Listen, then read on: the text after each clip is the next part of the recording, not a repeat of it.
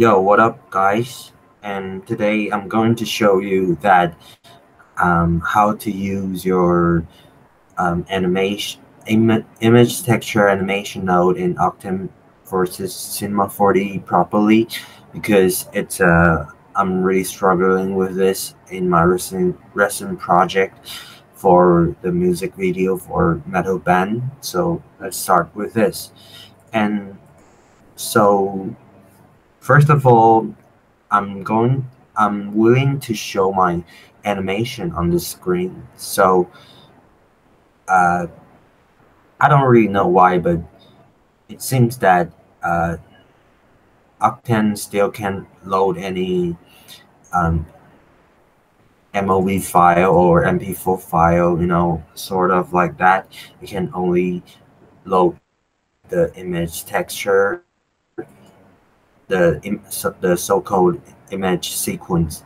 So what I'm gonna do is you need to render your sequence first. Like I got a sample right here. It's like a glitch or something, and it start with the 0 frame until the 115 frame. So let's start with this. I'll put this texture into wait a minute. I'm gonna put this texture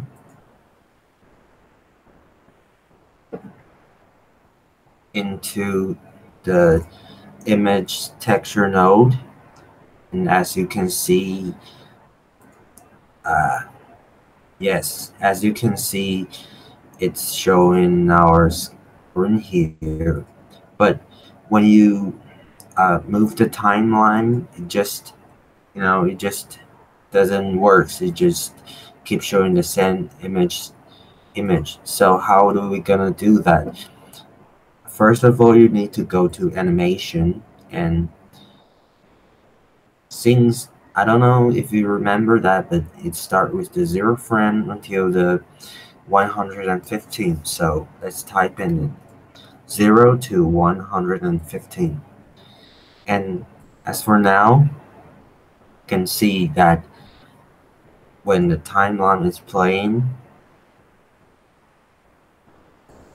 it's the image sequence is working right now. And the next problem is that it only plays one time. So as it's a glitch sequence, so we were wishing that it can, completely can play forever, right? So you can just click here the mode and the loop, and it will just keep looping the glitch until forever, I guess. And for the next thing that I found out that it's really important is that when you render out this image sequence, you have to know that what frame rate are you rendering. Like for this case, I'm rendering out this sequence for 24 frame rate, 24 FPS. So it's really important to type 24 in your project FPS, and also the render settings here, or it will play not as you want, because at this case I'm working with the director, and he's really hoping that every point that the the beat, the music, the metal music playing, he really want to match the beat. So it's really important. So make sure you're uh, setting all this frame rate in the right. Make sure you set the everything in the right same frame rate. Like here's wrong. Uh, it should be 24 second per frame. And the next thing I want to show you is that not every project we start with the 0 frame rate, right? So maybe we can start with the 25 frame, but the the Octane will still playing the image sequence before this frame, before 25.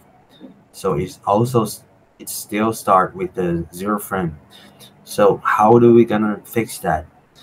Uh, here's here's the timing. Select the range and type like I want the sequence start with the 25 frame rates and ending in not frame rate. Sorry, want to start with the 25 frame until the 80 frame, and you can select if you want to loop or something, whatever you want. And now everything just worked fine now. And you can look at 25 frame, we got the first frame in our sequence. So basically that's what I want to show you about today. So let's get a conclusion. First of all, you need to check out that what frame rate you are rendering out in your image sequence, and make sure that you set all the FPS the same in the render settings, the project settings, and the image sector settings. And the rest of all is just what I've just said, and hope you learn something in this in this showcase, and see you next time. Thanks. I'm Johnny.